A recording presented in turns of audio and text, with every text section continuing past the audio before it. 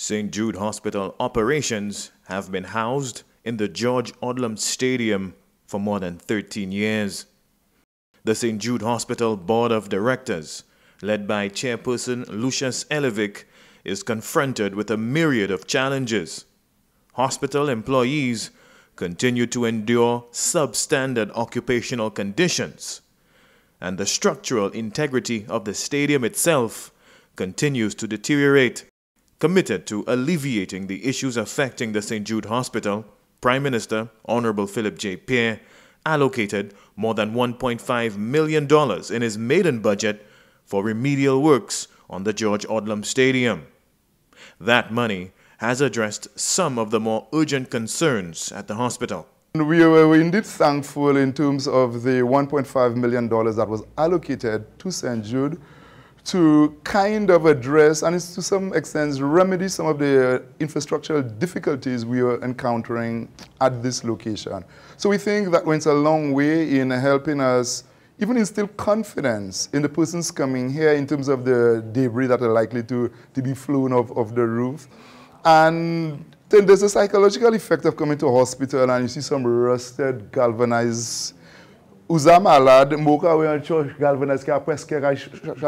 then yes, it has that kind of psychological impact, and we think that even the personnel, the doctors and the nurses also had some complaints, meaningful issues in terms of their accommodation. And we were able to do some work in the lunch rooms. We were able to do some work in the sleeping quarters. So we think all put together, it would actually impact the quality of care that our service personnel would render to our patients when they visit here. Hon. Pierre, on October 18th, held an audience with members of the Board of Directors for the St. Jude Hospital. Board members and the Prime Minister engaged in fruitful dialogue and exchanged views on St. Jude Hospital operations. Hon. Pierre, who was also joined by the Minister for Health, apprised board members of his administration's plans to transfer St. Jude Hospital operations out of the George Odlum Stadium to more suitable facilities. In September, Hon. Pierre announced external work on the original construction site, which was abandoned in 2016, will resume in November. The Prime Minister's announcement was welcomed by St. Jude Hospital board members. We are presently on borrowed time. We are living here by the graces of God, and I think God gave us a brain and we probably should use it actively.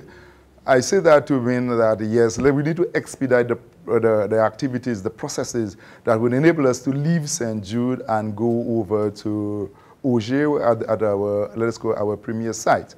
We are very heartened to hear that work on the new facility, not a new facility, but let's call it our premier site, would commence in November. There's that air of expectation.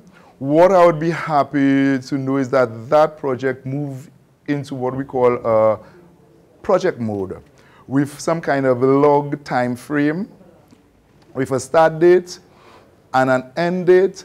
And I think that would inspire confidence in a number of people in the South. An independent technical committee appointed last August was tasked with assessing both phases of the St. Jude Hospital construction project.